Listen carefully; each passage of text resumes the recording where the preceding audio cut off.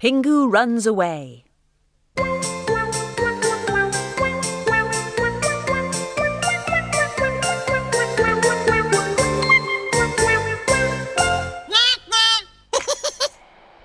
Every evening in their ice and snow home, Pingu's mama and papa like to settle down with Pingu to a penguin family's favourite supper.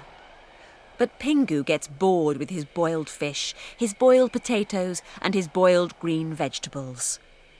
One evening, Papa was thoroughly enjoying his boiled fish. Mama was thoroughly enjoying her favourite treat, boiled beetroot. But Pingu was thoroughly hating his boiled green vegetables. He poked those greens all round his plate. Mama and Papa were chatting about how much they loved their food.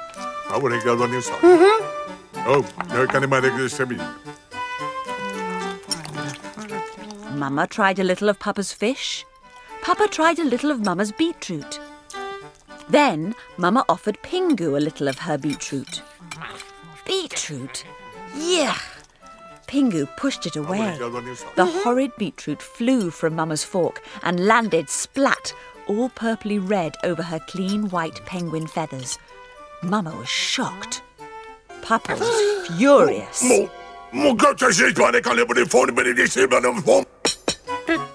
But Pingu took no notice.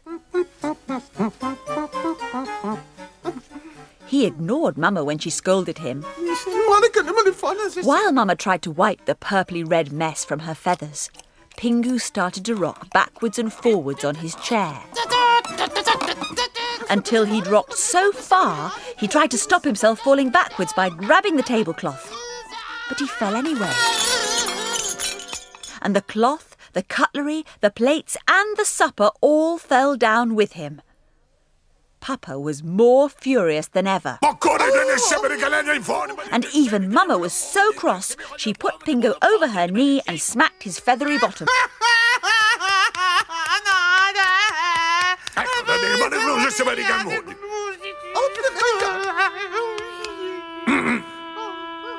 Pingu thought his Mama and Papa were being thoroughly unfair. While Mama and Papa cleared up the mess, Pingu trudged miserably out of his ice and snow home. Mama and Papa thought he'd soon stop being upset and cross. But they didn't know just how upset and cross Pingu really was.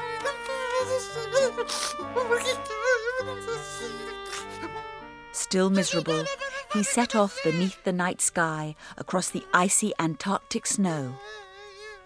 Back home, Papa had settled down to his knitting. He was making another red woolly hat for Pingu. Mama was reading her daily pengigraph when she noticed it was getting rather late. But Papa told her not to worry. Pingu would soon be home and perhaps he'd have learnt his lesson. But out in the cold and beneath the eerie starlight, Pingu had decided he would never go back home, even though he was lost amongst great rocks of ice and huge looming boulders of snow. He had to leap for his life as a huge mound of snow tumbled from an icy cliff, and scoot away as an even huger mound of snow fell from another cliff. Scurrying about, Pingu came upon a vast pillar of ice which towered above like a gnarled, misshapen skull. Pingu hurried past. He almost ran into another vast pillar of ice. It looked like some grotesque, monstrous hand. Pingu was lost, miserable and frightened. He scuttled through the fearsome landscape until at last he found a tiny cave of ice. There Pingu sat and waited. For he knew not what. Back home, Mama was worried. Where was Pingu? Now Papa agreed that, yes, they really should go out into the night and search for their young penguin. So out they went. Stars glistened bright upon the Antarctic snow as Mama called out,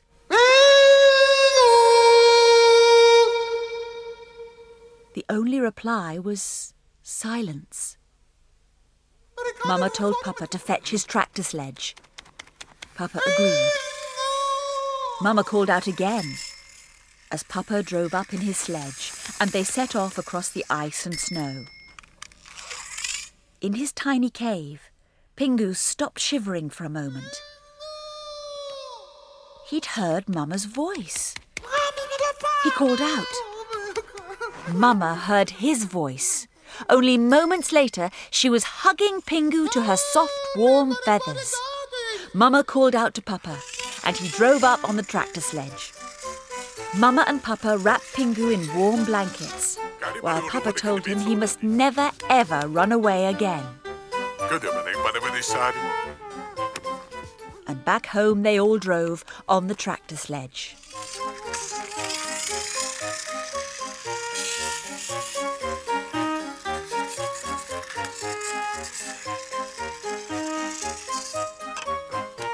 Papa opened the door of the ice and snow house, which glowed a deep, warm orange against the white snow all round.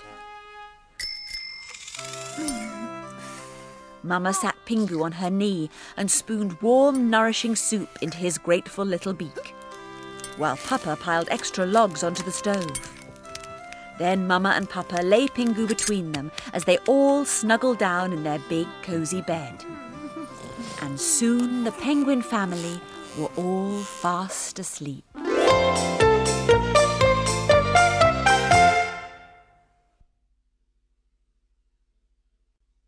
Pingu and Pinga stay up.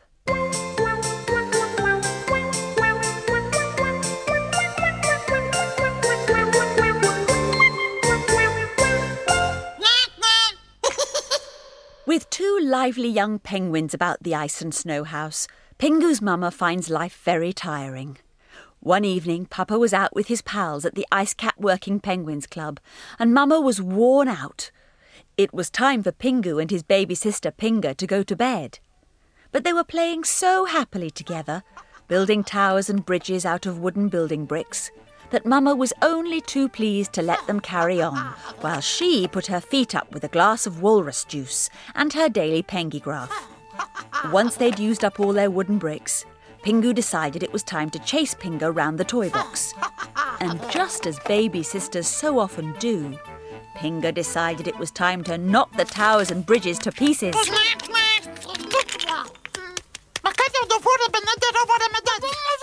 She'd ruined their game. Pingu was furious. Just as baby sisters so often do, Pinga blamed Pingu. So Pingu, of course, had to push Pinga onto the floor. Mama's rest was over. Now it really was time for bed. But first, Mama took Pinga for her last bottle of warm milk. Pingu pulled silly faces and told everybody his opinion of young penguin sisters. Before bed, he had to clear up all the wooden bricks and tip them into the toy box. All he had left to play with were two cardboard boxes he'd found on the floor. Naturally, he put one on each foot, and now he'd made a pair of skates. As Pinga sucked on her bottle, she noticed her elder brother skating up and down the icy floor of the living room. So did Mama. This was no time for skating, she said. It was time for Pingu to wash his wings and brush his beak. Pingu skated to the bathroom. But Mama made him take off his skates. Bathrooms are not for playing in. As Pinga happily sucked her milk, Mama was pleased to hear the sounds of beak brushing from the bathroom.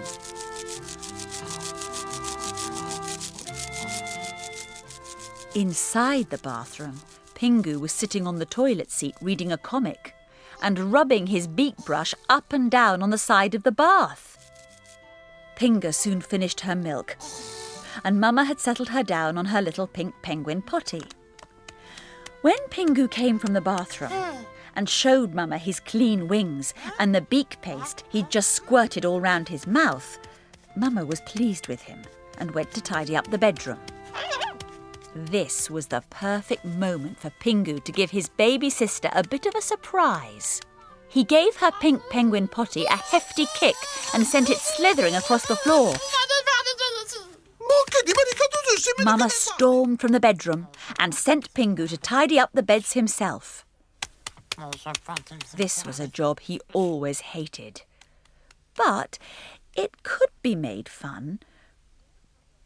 Pingu pulled the cover off his bed, leapt onto it and bounced up and down on the mattress. As soon as Mama cleaned up Pinga with a chick wipe, she stormed into the bedroom. Pinga followed her as Pingu tried to go off in a sulk. No sooner had Mama called him back than Pinga tried to wander off. What a pair!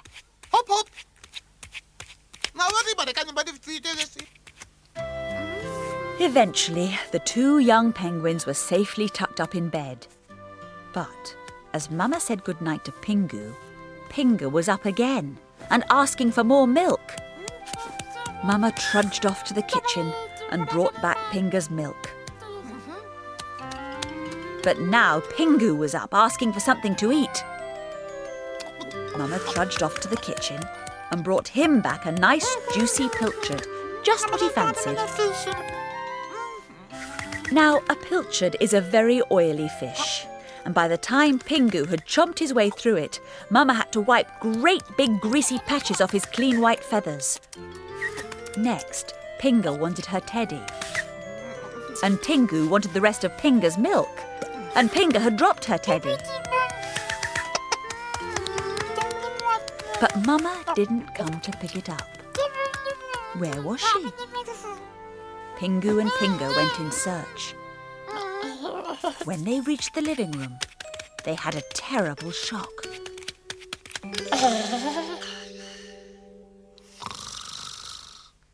There on the sofa was Mama, fast asleep. Mama must be tired, thought Pingu and Pinga. Pingu hurried to the bedroom and pushed his bed next to Pinga's. And still Mama slept. This was no good. Mamas can't lie about snoozing when their young penguins are still wide awake. Pingu decided to put a stop to it. Mama soon woke up, but the moment she stood up, she was yawning again. Her eyelids drooped, and she fell asleep. Pingu tried sliding Mama to the bedroom, but being pushed about on the ice woke her up again. It was about time they all went to bed. Soon, Mama was tucked up cosily in the middle of the beds Pingu had pushed together, with her two young penguins beside her.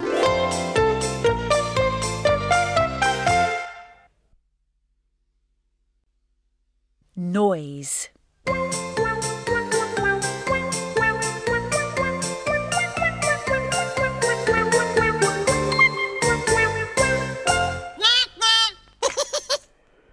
It was one of those long, dull days when a young penguin like Pingu just can't think how to enjoy himself. For ages, he'd been sitting around outside his ice and snow house, wondering what to do next. So he was thrilled when his penguin pal Pingu came round. At last, someone to play with. In moments, Pingu was drawing squares in the snow for a game of hopscotch, as he and Pingu worked out who should have first go. They agreed it should be Pingu, and he threw a stone onto one of the squares. Then he hopped nimbly back and forth across the snow.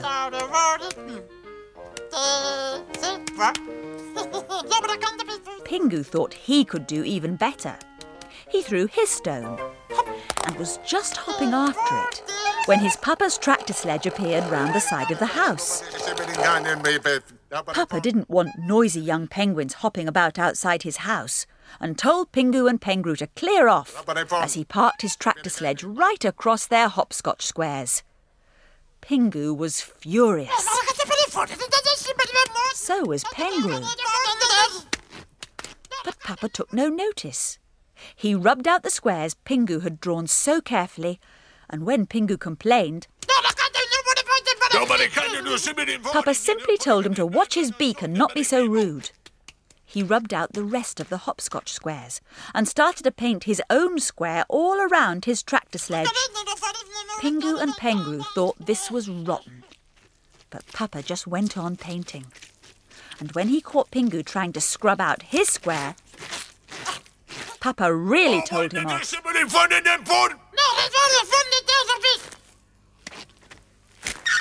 He stuck 2 signs into the snow. One had the letter P on it, which meant this new square was now the official parking space for Papa's tractor sledge. The other sign had a big cross over a picture of a young penguin playing in the snow, which meant that young penguins were no longer allowed to play there. Papa explained all this to them. Pingu was not pleased. Pingu quickly suggested they should look for fun somewhere else. So, off they went. Pingu showed Pingu a new dance he'd invented. Pingu thought this was the funniest thing he'd seen all day. It was just bad luck that he should be roaring with laughter right under the window of that nosiest and grumpiest of neighbours, Mrs. Pengsniff. If there was one thing Mrs. Pengsniff hated more than the 1,000 other things she hated, it was noise. She flung open her window and told Pingu and Pingu just what she thought of their noise. Very noisily. Just then, Pingu and Pingu's great friend Pengwood arrived, and all 3 told Mrs. Pengsniff exactly what they thought of her noise. Mrs. Pengsniff threatened to tell their parents about their terrible rudeness. So, when Mrs. Pengsniff accidentally shut her window on her own wing, Pingu, Pingu and Pengwood thought it was the funniest thing they'd seen all day.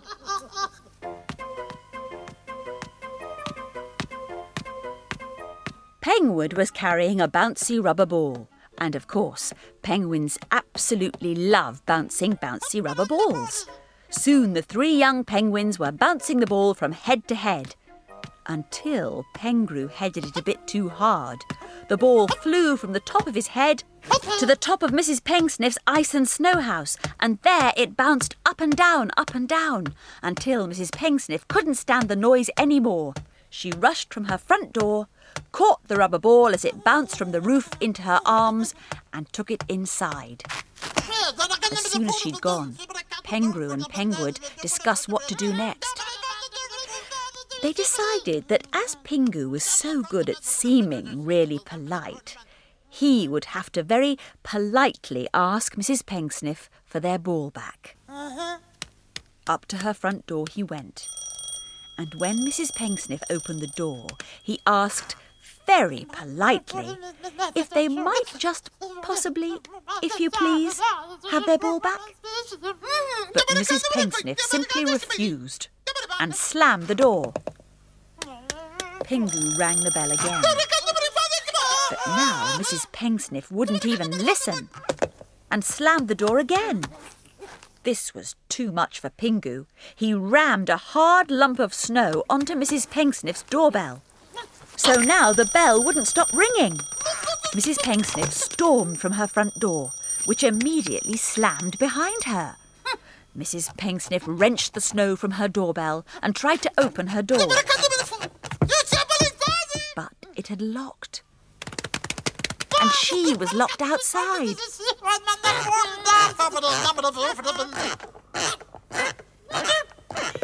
This was the funniest thing Pingu, Pingu and Pengwood had seen all day.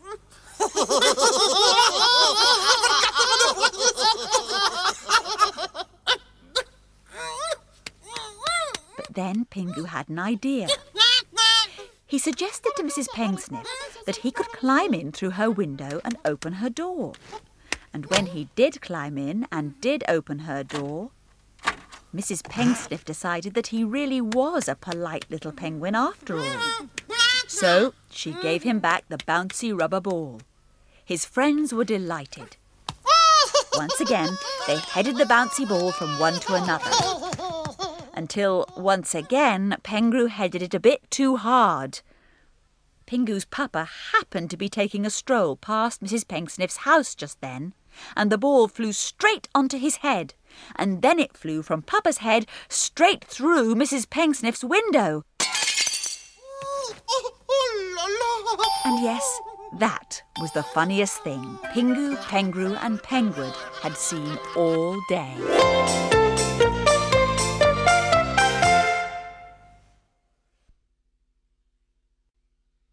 Grandpa is ill.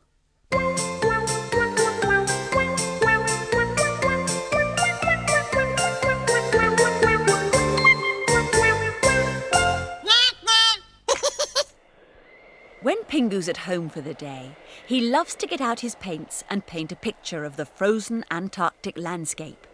One particular day at home, he'd covered the top bit of his paper in bright blue for the sky, and now he was painting the bottom bit of the paper white for the snow. He'd finished the picture off with a splash of yellow for the sun. He showed Mama the picture, and she liked it. Pingu's baby sister, Pinga, was crawling across the floor to look at his picture when the telephone rang, and Mama went to answer it. On the other end of the line was her papa, Pingu's grandpa. He was not feeling at all well. So Mama said she'd go and see him right away. By now, Pinga had found Pingu's red paint, and she put a great splash of red all over the beautiful white snow he'd painted. She'd ruined his picture. But Pingu had no chance to chase his irritating little sister round the room before Mama told him to stop messing about and come to Grandpa's. Pinga followed Mama and Pingu followed Pinga. But when he got to the front door, Pinga had slammed it in his face.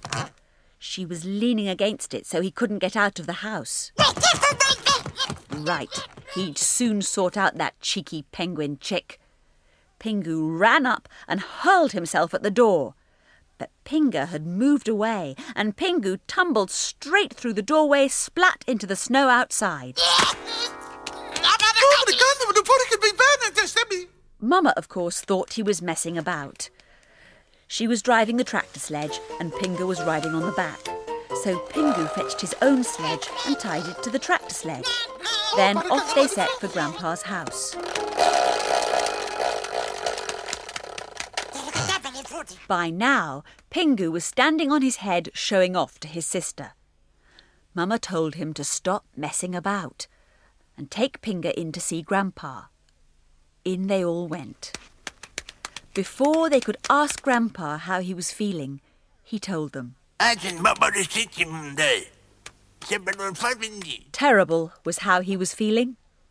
He was wrapped in a blanket, and his poor old head was covered in big brown spots. Mama told the children they must be very quiet and not get too close to Grandpa. So they just waved at him. And he waved back. Mama put more wood on the fire, and the two young penguins tried to cheer up Grandpa by dancing round and round his armchair. This only made his poor old head hurt even more. So Mama sent them off to be quiet somewhere else. But soon Pingu found a pan of nourishing broth warming on the stove and couldn't resist sniffing and fiddling with it until the lid fell off. Mama was fed up with Pingu messing about. But while she was testing the broth, Pingu showed his little sister one of his favourite treasures, Grandpa's wardrobe. They tried on all his old-fashioned hats and slid about the icy floor in them until they both skated into his wardrobe. All Grandpa's prized possessions tumbled out. His poor old head was throbbing. Mama sent the two naughty penguins to play outside. Peace at last, and Mama could feed Grandpa some nourishing broth. But now, someone seemed to be knocking at the front door. Outside, Pingu was playing foot snowball. The door was the goal. Pinga was the very small goalkeeper, and all Pingu's shots were whizzing past her into the door. Mama rushed out to see what was going on. And suddenly, one of Pingu's foot snowballs landed splat in her face. The two young penguins thought this was hilarious. Mama had had quite enough messing about for one day. She packed them straight off home on Pingu's sledge, which cheered them both up no end.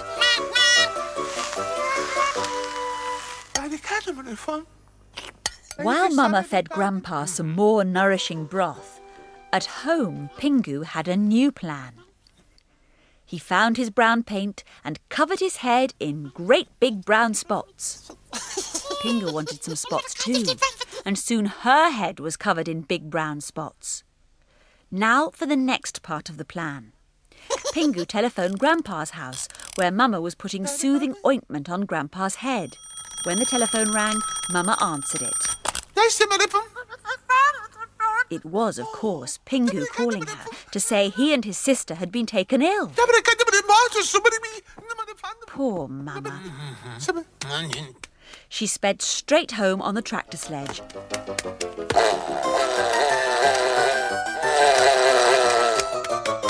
And hurried into the bedroom to find Pingu and Pinga covered in big brown spots. She soothed poor Pingu's brow and was surprised to find her wings smeared with brown paint. Pingu giggled as Mama tested Pinga's brow. Now both wings were smeared with brown paint. And Mama realised what her two young penguins had been up to. But she was so thrilled they weren't really ill, she let Pingu paint her own face with great big brown spots. Pinga was bouncing up and down on one of the beds, and Mama even tried bouncing on the other bed, but she was a bit too heavy. Well, that's Mama Penguins for you.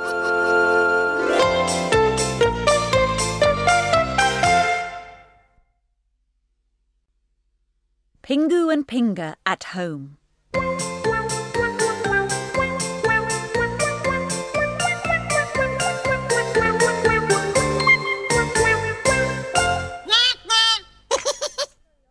It's not very often that Pingu's Mama and Papa go out for the evening.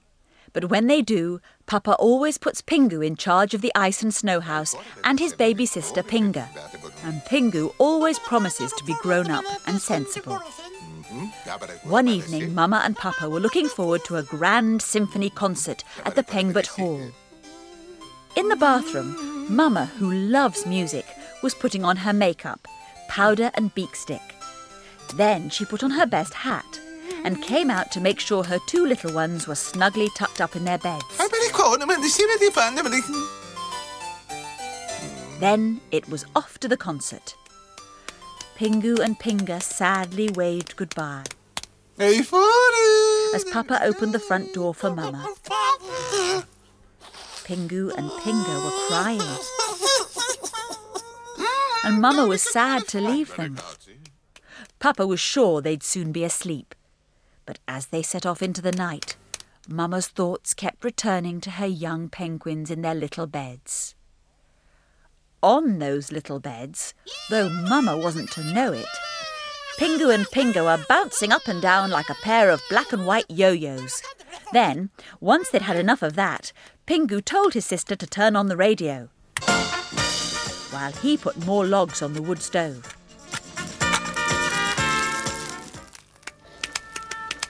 At the Pengbert Hall, Mama and Papa arrived as the orchestra were tuning their instruments, and they hurried to their seats. By now, Pingu had heated up the stove and was showing his little sister how brilliant he was at making pancakes, and especially at tossing them. He could even toss a pancake up high, spin round and round, and catch it again on the way down. Pinga was amazed.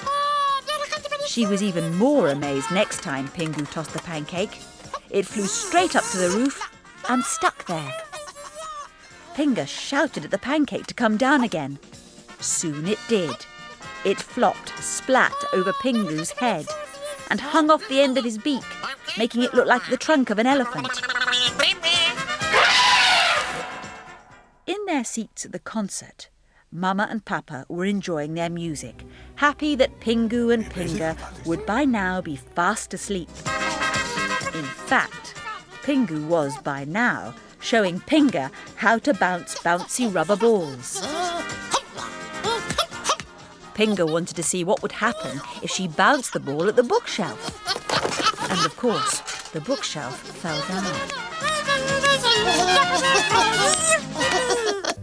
At the concert, Papa had closed his eyes to concentrate on the beautiful music. But Mama soon woke him up before anyone noticed. At home, Pingu and Pinga were enjoying their beautiful music too, as Pingu hauled their parents' clothes from the wardrobe. Now they could dress up as Mama and Papa. Pinga felt gorgeous in Mama's best flowery hat.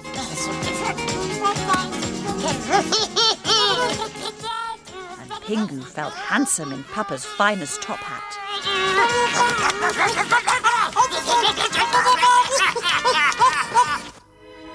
At the concert, Mama and Papa gazed lovingly at the photo she always carried of Pingu and Pinga. Soon they would be going home, where Pinga was having a great time in the bathroom. She'd set the taps running and was wallowing up to her neck in Mama's birthday bubble bath. Pingu leapt in to join her. Together they rocked the bath from side to side until it toppled over. At the Penguin Hall, the concert had finished. Mama and Papa joined in the enormous applause, and at that very moment, Pingu noticed the living room clock. He realised that his parents were due home at any minute. Hurriedly, Pinga mopped up the bathroom while Pingu rushed about straightening the furniture and mending the bookshelf. As Pingu tried to stuff all the clothes back into the wardrobe. Just in time, Pinga remembered to turn off the radio.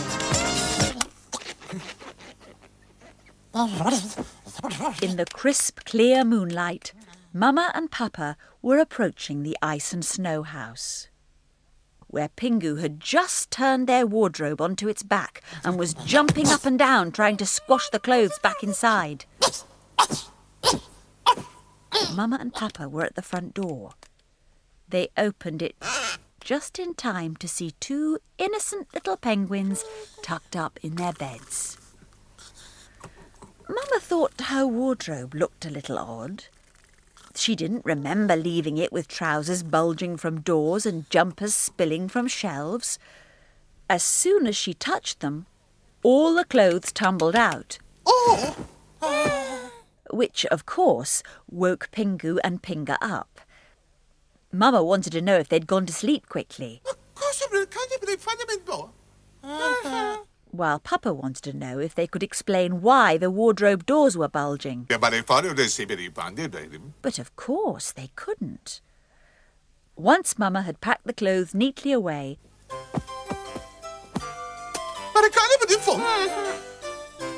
she hugged Pingu and Papa hugged Pinga, and the penguin family settled down to sleep, all of them with happy thoughts of a thoroughly enjoyable evening.